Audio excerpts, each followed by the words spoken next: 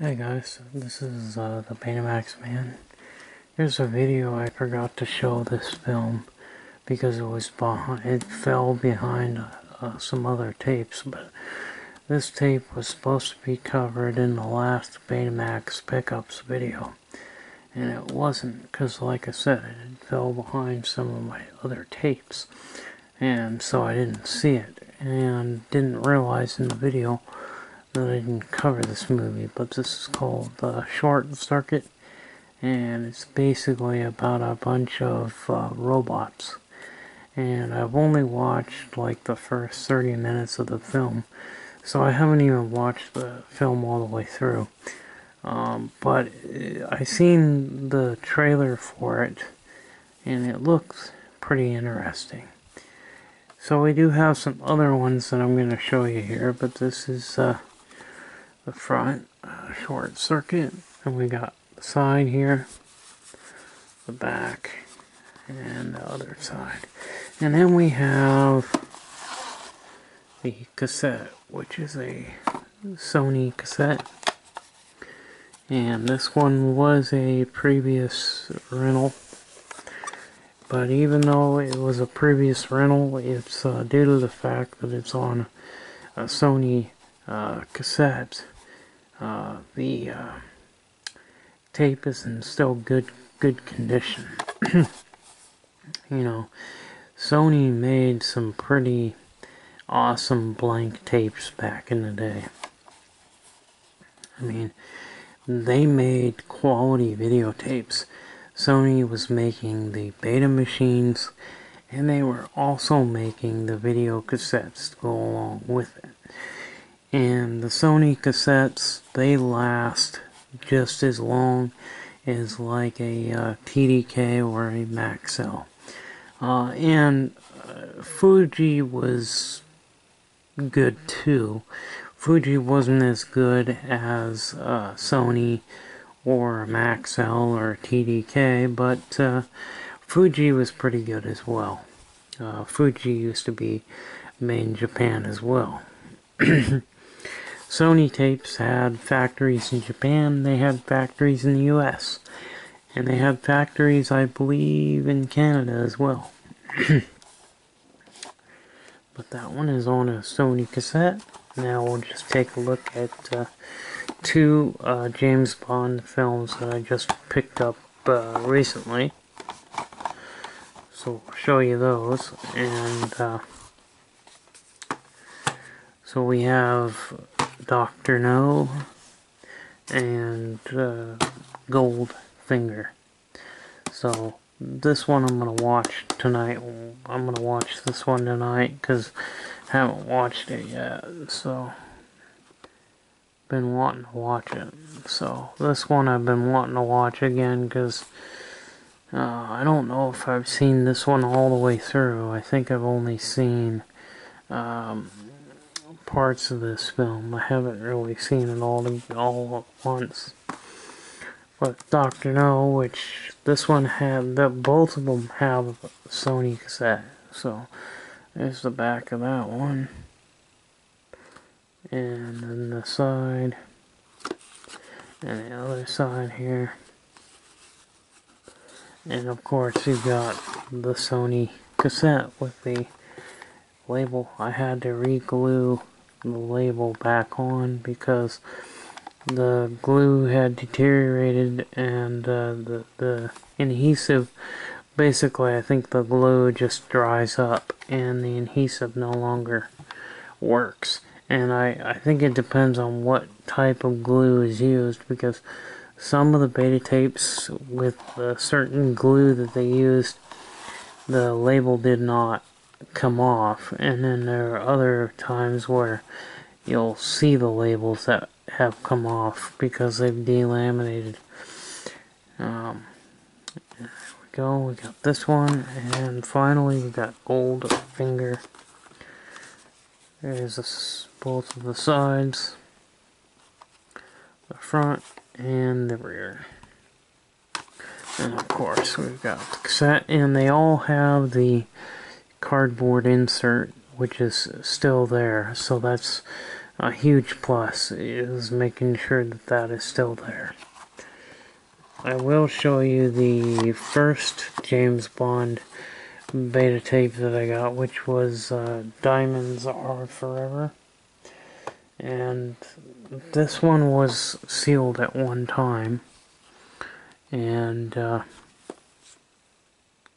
it actually, the cover is not the original cover. What I mean is that I bought this brand new sealed, but there was some damage to the top of the cover. It got crushed in the mail. But later on I bought a lot of beta tapes, and I got another copy of this.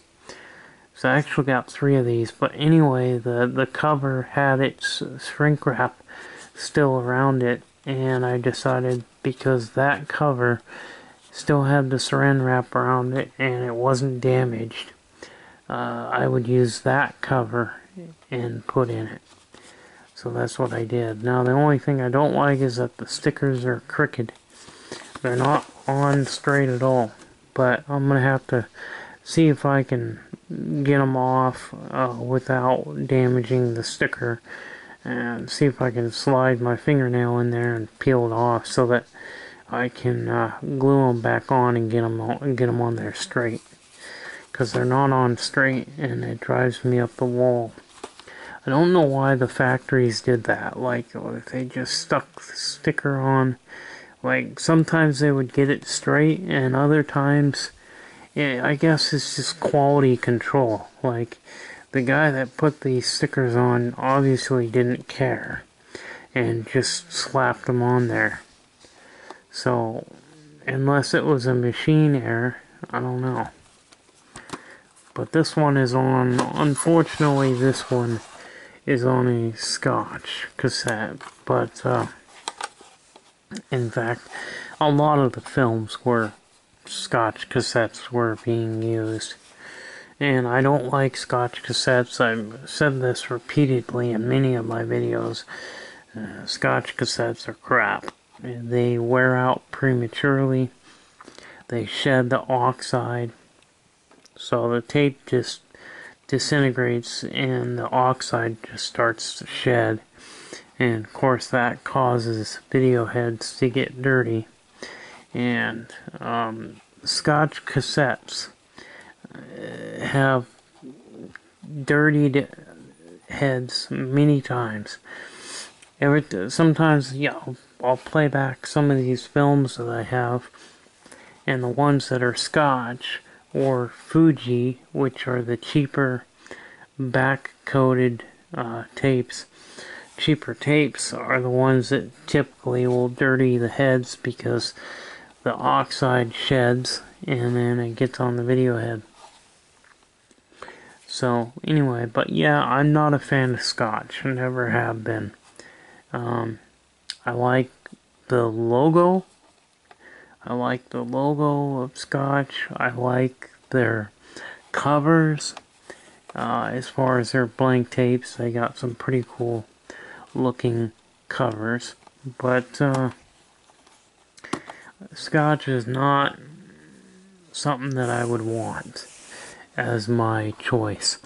So if I can find a movie on beta and I can find it on something other than a Scotch, I always try to buy the ones that are either Sony's or Maxell or TDK, because Sony, Maxell, and TDK, they all made good quality tape that would last the test of time.